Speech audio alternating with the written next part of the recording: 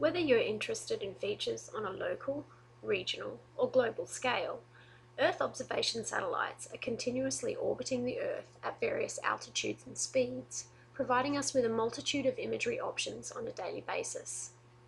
Perhaps you're interested in something that varies on a daily or even hourly timescale, or maybe it's a variation over a longer period that you want to monitor.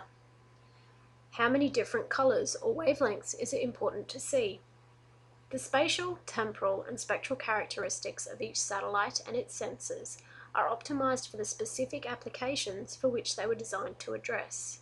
But as a user, it's important to prioritize the most important characteristic for an individual task, as trade-offs between them are inevitable.